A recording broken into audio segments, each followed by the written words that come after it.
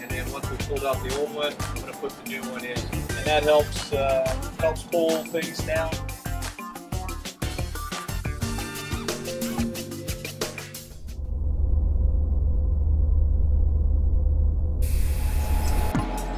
Okay, it was time today to change out what we call the KTO, and the KTO is where the human solid waste goes into.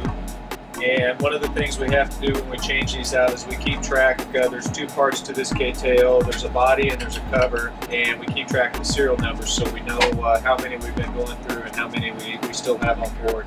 And then once we pulled out the old one, I'm going to put the new one in. Give you a quick look here on the.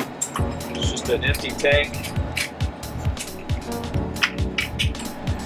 and it's just not much to it. You can see down in there. So there's 3 brackets here that we put this, that holds this in place.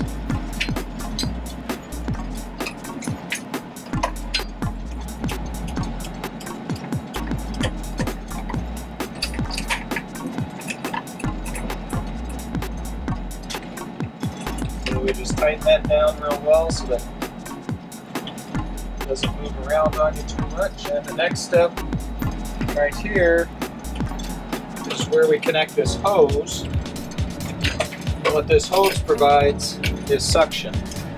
And so when we turn on the WHC, and we actually turn it on with the urine hose up here, this valve, that starts a fan which provides suction. So if you just have to urinate, then you use this. But if you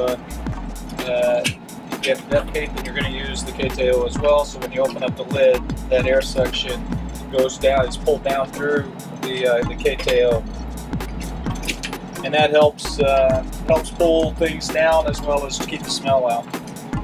Next thing we do is we put on the seat. So this is the little seat. And inside of that is a plastic liner, and that's what we go into. So it's individual, and when you're done, you replace the plastic liner.